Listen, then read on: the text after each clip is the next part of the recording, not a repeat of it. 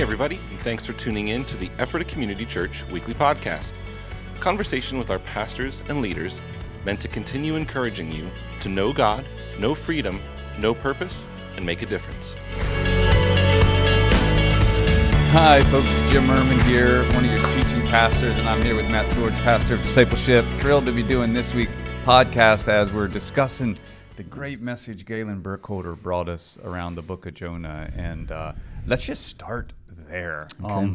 I was thinking since yesterday, and sometimes it's hard to put yourself into these abstract things of what would totally cause me offense. Like Galen ended with that question, like, who would God show mercy to that would freak you out? And I was thinking yesterday that there's two forms of mercy. One is I'm surprised by mercies that I get to see sometimes. Other times I'm offended by it. Yeah. And now I don't get the offense one much. I think there's one person I could identify where their salvation would almost reach offense level to me. Sure. But I must admit, I walk around really surprised that some people who are so sideways, God does something, right? You mentioned somebody you got offended by. Is that a personal relationship that you would have experienced, that the idea, or is it biblical or what? It's a person I'm aware of, a mass kind of atrocity thing that I know. I used to work in anti-human trafficking, and we call it one of the world's, when I say we were part of an investigation, it calls one of the world's worst predators in Southeast Asia. And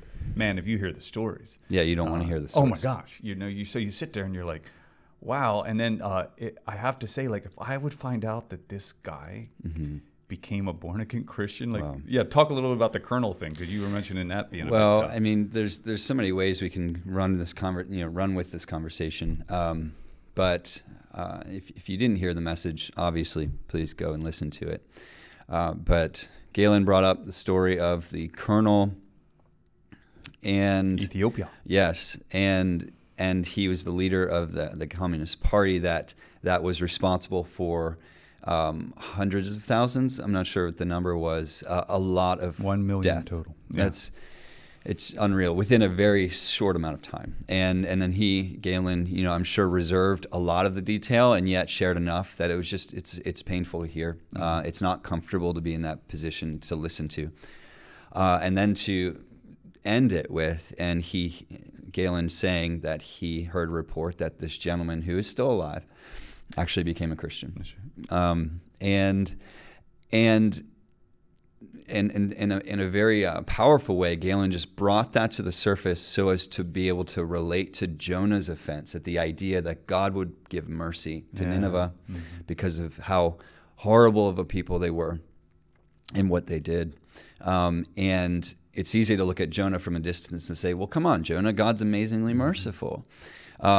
Get with the program. And then he brings that story in where I found myself just sitting there, allowing myself to really think through, like, man, kind of replaying the story of the different atrocities and just like, I don't know. It was hard to sit there. It really was. I think, first of all, Matt, you're one of the things I love about you. You have a gift of being in tune with what others are experiencing, right? There's this not just intuition, but this emotive gift that I think you experience that in a powerful way. I think where I get thrown off in how much mercy is shown sometimes is, as a leader, I want to see mercy extended to people, but I also have to be factoring in, but I got to be careful to make sure that person has truly changed and protect the community from that person in some way. Yeah. So for instance, I used to oversee applications at a graduate school, and someone comes in with a past felony that's pretty bad. It's 7 years ago, but it's such a difficult past felony. I have to decide if I can let them into the larger community that I'm stewarding. Sure. Even if it appears they've, quote, already paid in some way for it. Yeah. That mercy is complex. I mean, thank goodness that God's wise enough and loving enough to actually be able to determine. Because you're right, I might have to cross people off the list that I simply don't know what to do with, or don't know how to get them exposed to the community again. Right. Yeah, I think there's two books that I have been reading. One is Oswald Chambers' My Utmost for His Highest. And the other is a book by the late atheist Christopher Hitchens. He wrote a book called God Is Not Great. And I'm reading that simply because of the that perspective of at least his specific atheist perspective, as well as it captures a broad perspective of offense people have at the idea of God. So it's funny, I bring both of those books up because I can't remember where I read this from. I think it's Oswald Chambers' book, but he talks about where, let's say I offend you, I do something that's wrong for you, but somehow God steps in and forgives me for it. Like, it wasn't, to what degree was this actually God's offense? That's right. You know what I mean? Oh, yeah, like, right. So you're like, hold a second, like, this person is the primary person that has to be able wronged. to, right. And so in this specific story that Galen brought up, I've just been thinking on that statement of like, to what extent is God truly the main offense, or the main offended party? Yeah, thank you. Yeah. I couldn't find language for it. And yet the offense is also there because I have to think through, in what way is God going to redeem all of the lives that were impacted by this atrocity? And that's partly why I get back to the fact that in theology, we oftentimes revert to the fact that we have two things proven over and over in the Scripture: that God is wise enough and He's loving enough to manage that delicate equation. Right. And if God has actually presented God's self as a father, He actually is watching children go through that. So it seems like we feel like the more offended party, but we have no idea the depth of pain that God's even willing to absorb as a parental figure in that too. Right. Tough stuff. It is. It's really, the depth there is great. And then obviously bringing it back into the Jonah storyline, where it's in that moment that you realize, wow, I can understand how Jonah was sitting there offended. And just like watching the mercy of God, be poured out on a people, and then him totally, left out to dry, so to speak, literally under the sun, just cooking there, hanging onto a fence. And it's just a powerful story, and the way Galen made it applicable to where we are in modern day and our personal experiences was just masterful. Exactly right. And of course, Galen, I just want to talk for a second about what a gift it is to have someone like Galen and Marie in our community. I mentioned it, if you were a part of our services, as I was introducing Galen, I was just like, isn't it wonderful to be in a community where there are different streams of the church or different perspectives in the kingdom of God on what God's doing in the world? Because I've been a part of faith communities that can get mildly insulated or pick up just one issue and it becomes the thing through which they interpret everything else that they're doing, right? But I have to say, part of me left the weekend, my heart was so full because I felt safe and almost protected that I'm part of a community that reminds me that I don't get over focused, not always in a negative way, but like I sometimes forget the lost in the world. Sure. Because I see enough challenge, enough struggle here at home, right? That I sometimes forget God is always on the move after the lost everywhere, whether that's in Ashland, Toledo, Tajikistan, and just to have someone jump in. Yeah, Tajikistan. I try to use that word once a week. I never heard of it. That's great. It's one of the old Soviet bloc nations. All right, that was going too far, but I just wanted to say that I also just was spent this weekend not just full of the revelation, but just so thankful that we have so many great voices in our community. Speaking of which, it just brought to mind Lisa Hostler is going to be bringing the word here in a couple weeks, and so really excited to have her speaking, and definitely adding to what you just mentioned is the depth and wide net of perspectives that are influencing us as a body here. No, I'm looking forward to it, and I want to just hit one more point that Galen talked about, and then we'll introduce more and more of where we're headed in the next few weeks. But how about the thought that God doesn't tempt us, but He does test us? I thought that was a great use of those two words, right?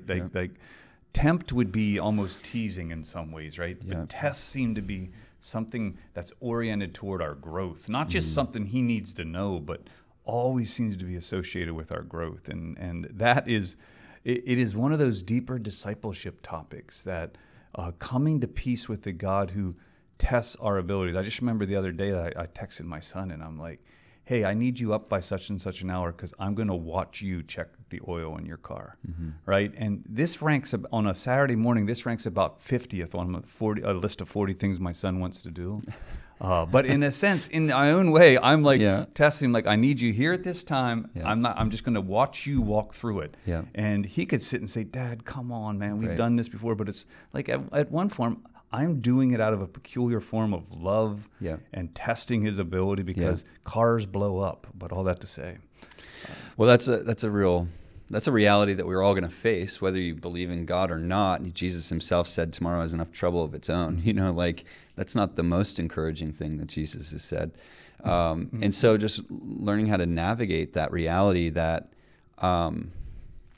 I guess what helps me to face any test I might be going through is just the way that I would, as you mentioned, Kent, with my kids, my kids are a different age. So Benjamin, who's 5, he's got 100 strengths, and one of the opposites of those strengths and a weakness that we need to work on is just his attentiveness. He can be really distracted really easily. Mm-hmm. And so with that perspective in mind, he doesn't tempt us, but he does test us.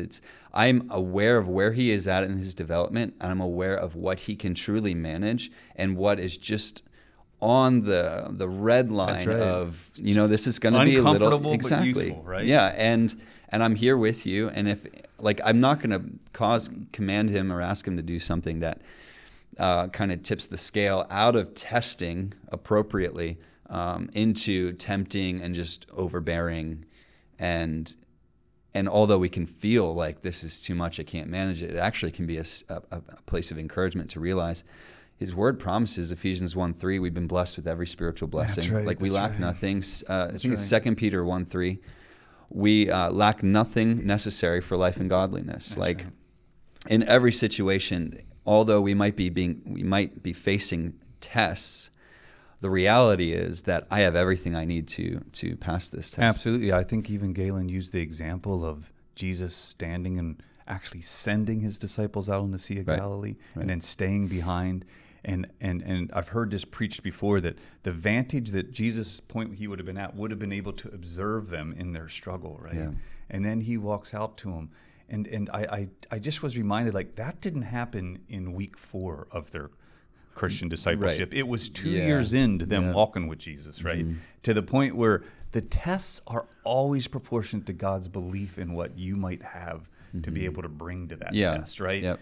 But yet, you're right. It's always redlining. It's right on that, like, I'm going to give God a yellow card versus a red card because he went too far on this one, right? So all that to say is we sit in our prayers and we sit in our songs and we say, God, we want to know you more, but we rarely want it to come through a test, right? Yeah, it's not always the most comfortable, but he's always faithful to not only meet you in the test, but to, just like you did with the disciples, like another point of reflection was he calmed the wind and calmed the waves. And so you could see that from, wow, God delivered me from this test. But then Jesus, in the same breath, said, why do you have no faith? And so I'm thinking, wow, sometimes we can mistake God sovereignly moving in a situation as like, God answered my prayers and God saved me. And yes, he did. Praise God for it. And yet miss the fact that maybe there's a place where I could have had more faith in this storm. Oh, I tend to, I think you know me enough that I tend to find that the times that God had to use God's outright sovereignty in the scriptures, he's not always thrilled that he had to do that, right? He actually looks for people as the instruments through which his great work can happen in the world. Yep. So sovereignty moments, I think, is oftentimes a reference point for, it's like, you saved me, find someone, right? Yeah, or you didn't have what it took, so I had to step in, right? Exactly. Oh my gosh. There's one of my favorite passages, Psalm 37. It says, dwell in the land and cultivate faithfulness.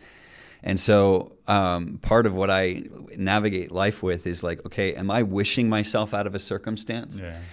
And that may or may not be the appropriate action. In fact, most of the time I think there's a place where I have to learn to dwell here. I can pray for God to move and open doors and all of that for sure. But while I'm waiting, I'll be found worshiping. I'll be found in faithfulness. I would have cultivated a faithful heart to the Lord in the midst of this land. And man, that's not always easy, but it passes the test. That's right. You're here. Hey, and so we hope that thoughts like this help, right? one of the things you're going to be hearing in the next few weeks is about the role of community in our lives. We're building toward the last weekend of this month. Actually, I think it's the 24th, 25th. We're bringing in new members, right? And and right. What it is in these days and age to say, yes, I want to be a part of a community. I want to move from an attendee to a member, and what that means. By the way, not trying to throw that out as a guilt thing, but as much as people who recognize, like, I want to step into a form of relationship with this community. And so we're going to be reflecting on community for a couple of weeks, just what it means to say yes to a people and to trust that the Spirit works through a people. So we encourage you, if to stay in touch, right? To make sure you sign up for the e-news. Make sure you consider connect groups when they roll around in September, or even our growth groups, and some new stuff that's brewing. Matt and I actually are walking out of this to work on some new discipleship stuff brewing. We hope you tune in for it. Any other thoughts, Matthew? No, I'm just so thankful to be able to enjoy, like you're talking about, community. Just Galen coming in and just being challenged by the Word as one body. You know, it's not just a private thing. It's collective. Awesome. Thanks for being part of ours, and have yourself a great week. See ya. Hey, thanks again for joining us today. We hope that you've been encouraged by listening, and that you'll join us again next week. You can listen to previous episodes, find additional resources, and of course, learn more about us by visiting EphphatACommunityChurch.com.